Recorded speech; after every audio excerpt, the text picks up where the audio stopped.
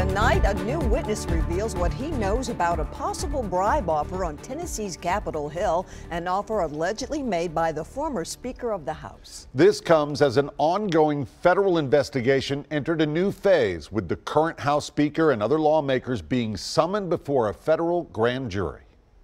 Mr. Speaker, hey Bill, how are you? Do you know what to expect today? We'll find out soon enough. House Speaker Cameron Sexton spent about 25 minutes answering questions before that federal grand jury today, followed by a steady stream of other lawmakers and witnesses throughout the afternoon. Among them, the current chair of the House Finance Committee and other members of the GOP caucus. This investigation appears to be zeroing in on a mysterious company, Phoenix Solutions, that handled mailings for Republican lawmakers. Former Representative Robin Smith recently pleaded guilty to federal wire fraud charges and implicated former House Speaker Glen Casada for allegedly accepting kickbacks from the company. Any surprises in the questions they had for you? I wasn't surprised by anything. As I said, I've been working and assisting with them since 2019. So I was pretty comfortable answering every question that they had.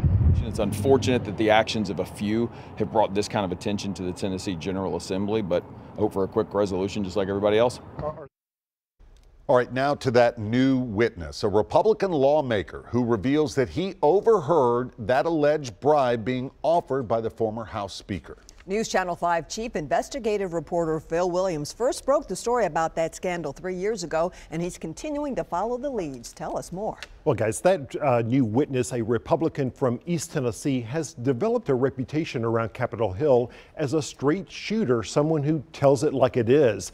And that's exactly what he says he's doing now about what he overheard former House Speaker Glen Casada offering to pass the governor's school vouchers bill.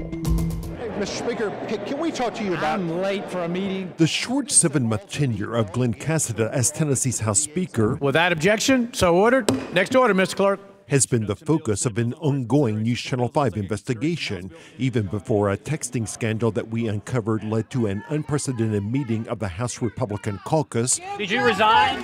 That eventually forced the Franklin Republican to give up his leadership post. Did you bribe anyone for votes for the SA vote? Oh, that's ridiculous. Our investigation had also revealed questions about how Casada managed to pass Governor Bill Lee's 2019 plan to create school vouchers to send taxpayer money to private schools. We have today in the press an allegation of outright bribery and illegal behavior. It needs to be followed up on. The governor cannot keep silent. We eventually uncovered allegations that Casada has suggested one lawmaker could be promoted to general in the National Guard in exchange for his vote. Did it occur to you as being a bribe? It could look that way. Representative Calfee moves passage. Now Kent Calfee, a Republican from East Tennessee, confirms he personally overheard that talk of a National Guard promotion. As to whether some might be skeptical about his timing, why are we just now hearing this story now? Well, they'd have to ask you. Nobody's asked me. Lee's voucher bill, what he called education savings accounts, came up for a vote in the state house. But when the vote was taken, it failed 49 to 49. Take the vote! Take the vote! For close to 45 minutes, Casada kept the vote open while he twisted arms in search of that 50th vote. Calfee says he walked out onto the balcony outside the House chambers where Casada had cornered Democrat John Mark Wendell, who had recently been promoted to full colonel in the National Guard. And Speaker Casada says, I can't promote you to general, but the governor can. I'll give him a call. I cannot promote you to general, but the governor can. That's right. And he said, I can give the governor a call. Exactly right. And did he call the governor? He called somebody. I don't know who. In fact, Wendell has told colleagues he was put on the phone with Governor Lee several times, although he has never publicly detailed what was said. What was your reaction when you heard that?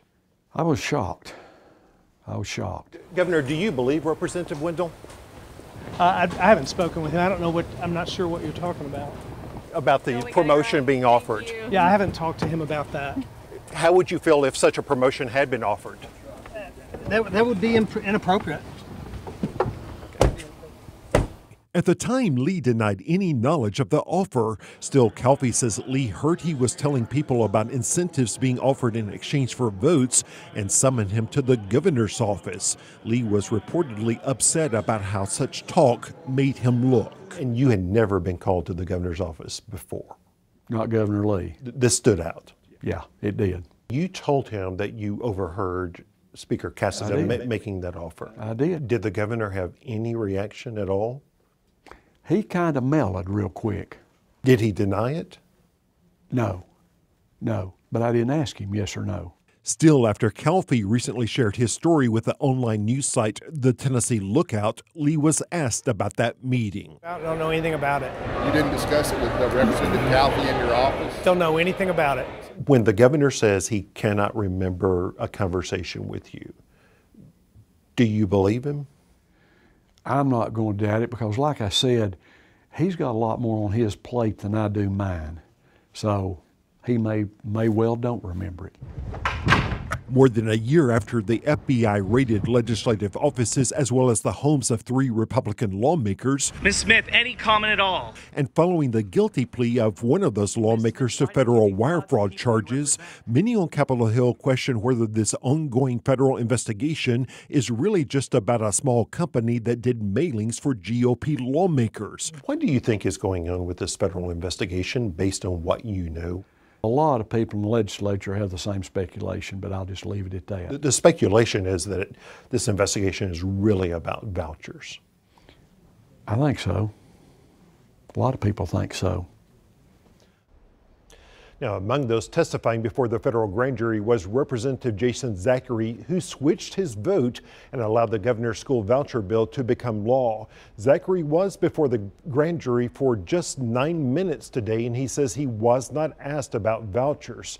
Still, other lawmakers have been interviewed about that vote over the past 3 years, so we'll just have to wait and see where that part of the investigation goes.